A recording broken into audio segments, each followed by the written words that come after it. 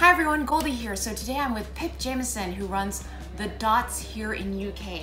Pip? Hi. Hi. How are you doing today? Amazing. Amazing. Full on, but amazing. Could you tell us a little bit about your background and how you got to running The Dots? Yeah, so I studied maths and economics at university, but I spent most of my career in the creative industries. And it was actually while I was working for MTV, I realized there was this new kind of way of work that was emerging, which is a lot more kind of fluid than that kind of traditional white collar workforce. So, you know, The Dots essentially, Forbes called us the next LinkedIn. Right. And the reason they do that is we look after what we like to call no-collar professionals. What on earth are no-collar professionals? Yes. They're creators, freelancers, entrepreneurs, people who are working in a non-linear fashion. Right. So LinkedIn is brilliant if you come from that more traditional CV-based career. Right. But a lot of the people I was surrounded with when I was working at MTV were kind of adopting freelance careers, portfolio careers. They were increasingly slashies. They had side hustles. So trying to promote yourself online was really challenging.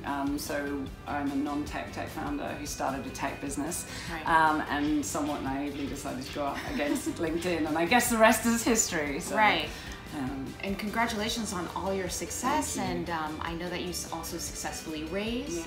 So if you could tell us a little bit about that and that process here in the UK. Yeah, so I mean we're slightly less mature, I think, than what you'd have in the US, but just to put it in context, here in the UK, 9% of angel funding goes to female founders.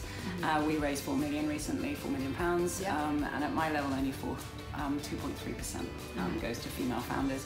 So raising investment is hard for any founder, but it can be particularly hard for women.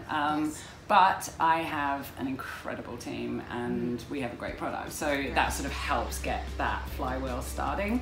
But I am very excited here in London to see the wave of women coming through. So yes, and there are so many interesting programs that support women here. Are you part of any of them, or do you work with any of them? Yeah, a number of ones actually. I mean, London Partners run like my favorite program. So it was a program that was started to support female scale-up founders. So I was part of the last cohort for the last year.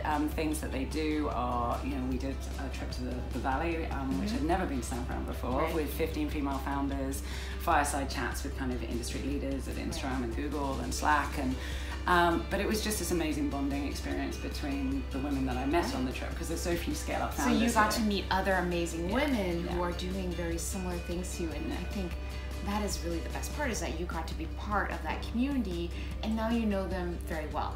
I mean, we're each other's cheerleaders, and you know, it's wonderful how we can kind of chat about share option plans or managing teams, and then we just, if someone's having a bad day, just kind of boosting each other as well. And it's so important to have that really supportive environment, especially when you're scaling. You need someone to lean on. And it can be a bit lonely being a founder, it can be a bit lonely being a CEO, so it's really important to have that ecosystem. And I think some of the challenges female founders have are quite distinct from other founders, so we can talk about those challenges very openly and help each other.